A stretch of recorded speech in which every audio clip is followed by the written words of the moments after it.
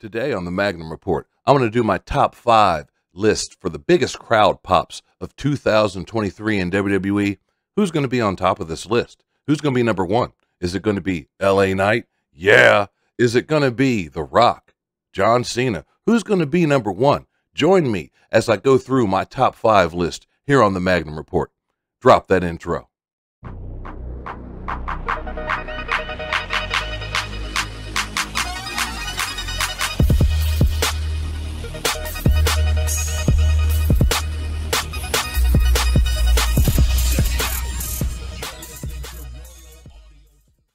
Welcome to the Magnum Report. I'm your host, Mark Magnum, and today I'm doing my top 5 list for the biggest crowd pops of 2023 in WWE. So before I get started, I would like to say please like, subscribe, share.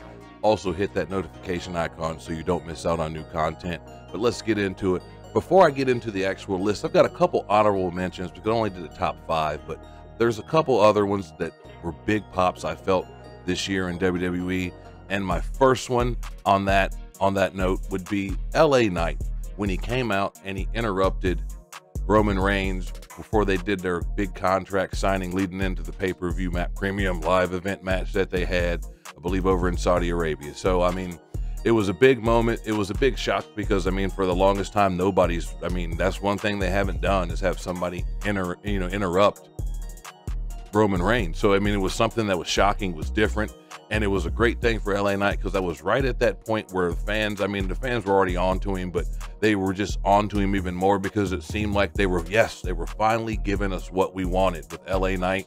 And he's right there on the cusp. He's cooled off a little bit since that match, but in that moment, he couldn't have been any hotter. And I just want to throw him on this honorable list mention just because I believe he deserves it. And then my other honorable mention was the return of John Cena. And with John Cena, I can take him or leave him. I'm never, like I've said on previous podcasts, I'm not the biggest Cena fan, but just watching him come back, and he came back strictly for the main part, just for the writer's strike, and he was, I guess, bored and didn't have anything to do, but the fans were into his comeback, and I'm happy that he put Solo over at the end of all that before he went on back to acting. So I'm happy that at least on his way out, he put some guys over. He put, Austin Theory over, even though I don't think that did a damn thing for his overall career.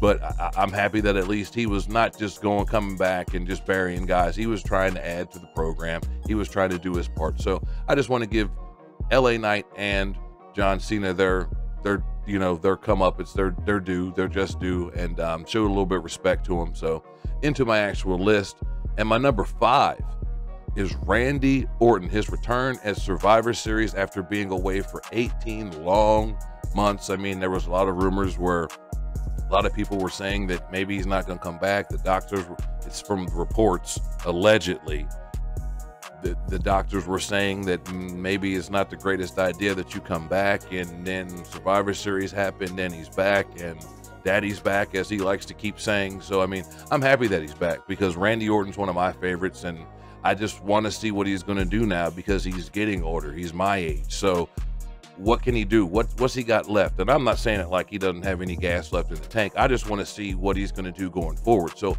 I'm interested and I'm happy. But the crowd pop that he got at Survivor Series, just the way they kind of did it where he hadn't showed up the entire day and played that whole card like they weren't, the team Cody wasn't sure, which on a sidebar, I think it's kind of funny that Cody was the captain of the Survivor Series team at War Games, even though Seth Rollins was the heavyweight champion. Just a sidebar, sorry, I digress. Back onto what I was saying, though, with Randy Orton, just the way they made it seem as if he wasn't going to be there, or they were playing that, maybe, we don't know. And then he ended up showing up, and just that crowd pop, it made it worth it, them playing that little game of not knowing, because it was definitely something that the fans wanted to see, I wanted to see, and I'm happy that he's back. Now, into my number 4, and that is The Rock's return, surprise return, when they were in Colorado back a few months back, and I believe that was in the summer, and with Pat McAfee. And it was an awesome moment because you're just sitting there watching, and it was a surprise enough that Pat McAfee was on the show because he's not on WWE programming as much anymore these days, with him doing his own show on ESPN and the stuff that he does for ESPN with the college football and all that. He's a busy man, so I get why he's not been around. But it was a surprise enough that McAfee was there. And then you have, wow, The Rock show up out of nowhere, and you have the interaction between The Rock and Austin Theory. And I just spoke earlier about Austin Theory going against John Cena at WrestleMania and how it really didn't do that much for him. I'm not saying that The Rock being in the ring with Austin Theory did anything for The Rock, but to me, it felt like he got over a whole lot better in the promo he did with The Rock as opposed to the one that he did against John Cena, because Cena ate him up. The Rock ate him up as well, but at least in this one, it seemed like Austin Theory had a little bit of a retort. He had a little bit of a rebuttal. He had some kind of smart remark to say to come back at The Rock, and at least it was better than that. The whole situation with the rock bottom and that was great. It's The Rock. It's always good to see him. So I was happy, and it was a massive crowd pop because, like I said, it was a massive shock. I mean, yes, if you watched ESPN that day, they had showed that he was in the area, but some people don't connect the dots all the times and realize that, oh, well, he's in the area. Will he actually show up? And Triple H pulls some strings, it appears, and The Rock showed up randomly on an episode of SmackDown. And I think it was awesome. But anyway, into my number 3, and this is when we're going to start getting into the home field advantage situation here. But this will be Sami Zayn's entrance at the Elimination Chamber against Roman Reigns when they were in Montreal. My God, that reaction, it was thunderous. It seemed like it was never going to end. And Sami, I hate to say it, and I hate to be one of those guys, but I still think Sami should have won, because when you look at what Roman Reigns has done since defeating Sami, and then defeating Cody, and then defeating Jay, and then defeating LA Knight, I mean, Roman really hasn't done too much with the title since WrestleMania, even since this match, really. And with all that he's done, it would have been great to see it on somebody else. Yes, Cody should have got it as well. But in this moment, with how red hot Sami was at that time, with him leaving the bloodline and just all the things that were going into that storyline and the character work and everything that they put into that to get fans just talking and just conversating about what if. I mean, yeah, more than likely Roman's going to win, but what if? What if Sami does win? What if they do pull the trigger and have it to where Sami's the guy? Obviously, they didn't do that, unfortunately, for Sami Zayn. And I don't think his run since has been bad, but he's definitely another one, just like LA Knight, like I said earlier, that has kind of cooled off a little bit. Fans still love him, don't get me wrong, but he's not at the heights of his popularity like he was at the beginning of the year. So it's just a shame to see that him losing to Roman. With a lot of guys, when they lose to Roman, they not fall off a little bit, but they lose a little bit of shine and a little bit of cred and a little bit of something that they had massively going in that they lose a little bit going out. So I think it's a big misstep by WWE on some of the matches, and I know they're trying to get Roman to the point where he's closer to Hogan, and I mean, he's not going to get past Bob Backlund.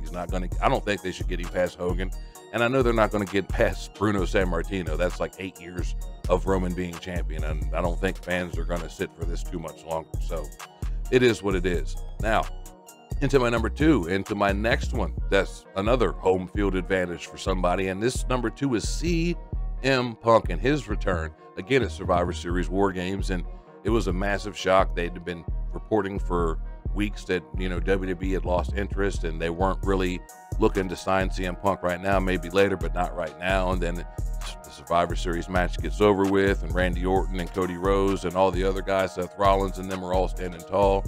And all of a sudden we hear static, and CM Punk's music hits, and the place goes banana, like I've said in previous podcasts, and it's great.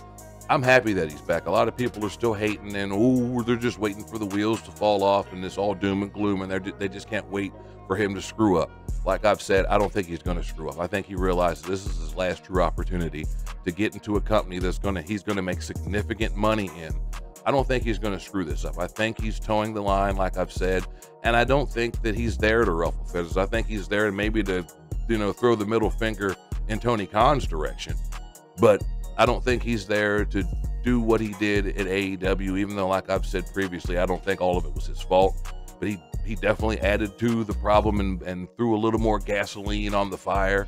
So I get why some people still have an attitude or just a little bit of standoffishness with CM Punk. I get it. I understand. But I don't think that's what he's here for this time. I think he's trying to finish out his wrestling career the way he wants to, in a company that I think that's going to book him in a way that he wants to be booked, and also have some of them things, like I've said, on that bucket list that he still hasn't checked off. And that main event WrestleMania, that Royal Rumble win. There's a few things left in CM Punk's career that he still hasn't done.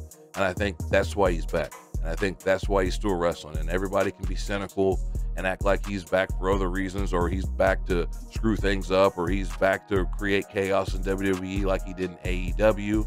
I don't think that's the case. But anyway, I've digressed far enough on CM Punk. Into my number one. And I mean, some people might say I'm crazy for this one, but just the overall reaction for my number one is Bad Bunny and his entrance at Backlash. It was phenomenal. Him and Damian Priest put on a great street fight. It was an awesome match.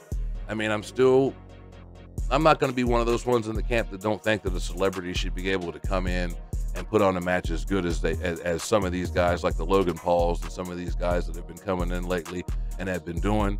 But it was still a good match. I'm not going to poo-poo on Bad Bunny at all, because I like Bad Bunny. I like some of his music, even though I don't understand the majority of it. I still enjoy what Bad Bunny is and what he brings to WWE and the respect that he shows to the wrestling business. So I appreciate Bad Bunny, but that crowd reaction, just hearing the fans singing his song, I mean, there's nothing like it. There was nothing like it all year, I don't think. And that's why Bad Bunny is number one on my top 5 list.